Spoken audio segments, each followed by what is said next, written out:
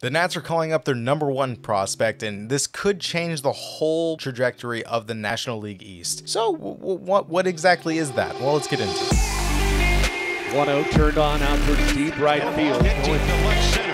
Drifting with it. Case got the ball. Falling into that triangle. Runner went all the way to... Just got under that one. It's still... He's taking off. He's going for 2, and he's going to be out. Lane Thomas. Welcome back to the Touching Base podcast. Good to see your smiling faces again. If you're new here, wait till the end to let me earn your subscription, and then like the video. Leave a comment below why you didn't, and if you disagree with this video. We're talking about someone special. I'm talking someone real special. James Wood. No, not Woods. Wood received the call yesterday as of this video, and it's a long time coming. After his hamstring injury, he will join the team on Monday for their Homestead run. With Joey Gallo out, he may take DH just to make sure that he's 100%, but I doubt the Nats will do that with Winker on the field over Wood when Winker is so hot at the plate, and I wouldn't say the best defensively. Jacob Young will obviously stay in the lineup along with Lane Thomas, who's doing so well at the plate, and Thomas has been great defensive weapon, so even though he will be the lesser of the 3 at this point, I see Rosario getting sent down or benched as a backup or DFA'd. This could open talks for trades that could get the Nats some negotiation for infield or rotation arms. There are so many outfield options on this team. It's added such great value to their trading stock. Wood has had some issues against left-handed pitching, only 15 hits this season with only 53 plate appearances, still batting a .326, but against right-handed pitching, his batting is a .361 in 178 plate appearances. So clearly they keep him away from left-handed pitching. Either way, he has an OPS over 1,000, and this is extremely exciting to see. And as I drop this video, we will see his debut today. Will he holiday it? And you know exactly what I'm talking about. 3-2, and it's a swing and a miss. And Holiday strikes out.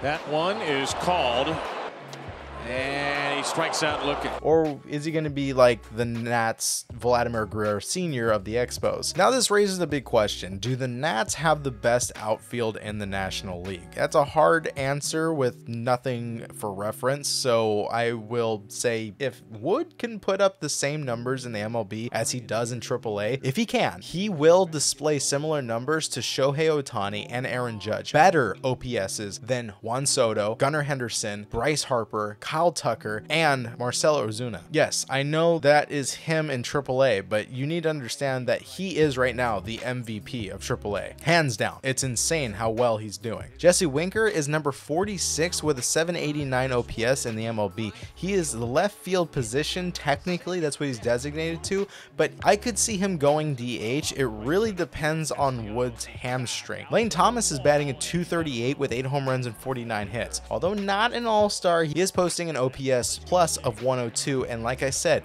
great defensively, and I think that's where he's getting a lot of his love. Jacob Young, on the other hand, is batting a .272 with 59 hits and 1 home run. He is like the Luis Ariz of this team. Not a lot of power, but contact is key. Only slugging at .341, he still holds a 2.2 WAR, which is the highest on the entire Nationals team. Don't get all riled up in the comments. I understand it's the Nationals. They're not super power Dodgers or anything like that, but having a 2.2 WAR where you only have 1 home run kind of proves that you're doing something right. So do the Nats have the best outfield in the NL? Stats wise, yeah, they might. It's arguable, and yeah, probably right, that the Padres have the best outfield right now. Profar leading the NL outfield in OPS at 894, and Tatis running up right behind him with 822. Their third outfielder is the rookie Jackson Merrill, who's been great. He's at number 8 in the NL with a 757 OPS. So hitting rise as far as on base and slugging percentage,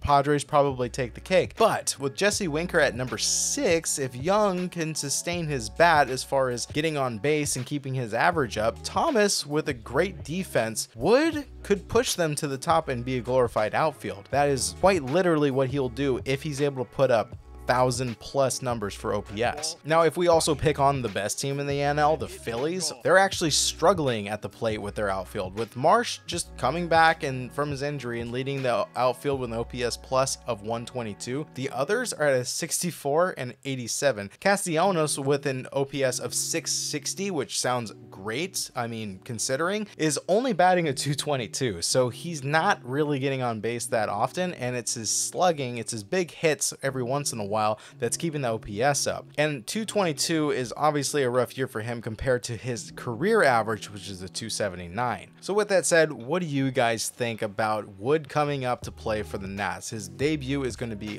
today, Monday. I'm recording this a couple days early, but we're going to be releasing this right before his game starts, so you guys can kind of take in some of this excitement as we're waiting to see what he will do in the bigs. This will be his major league debut. This will be his Nationals debut. This will be his debut as an MVP caliber AAA player coming to the bigs, and I think and I hope that he's going to do much better than Jackson Holliday. But what do you guys think? Like the video if you are still here, subscribe if you've seen more than one video, and if you haven't, you're going to click these next links that are going to pop up here. And I love you, just to understand that I love you, and if nobody else does, I'm here for you. Leave a comment with a heart or something. I don't know. Bye.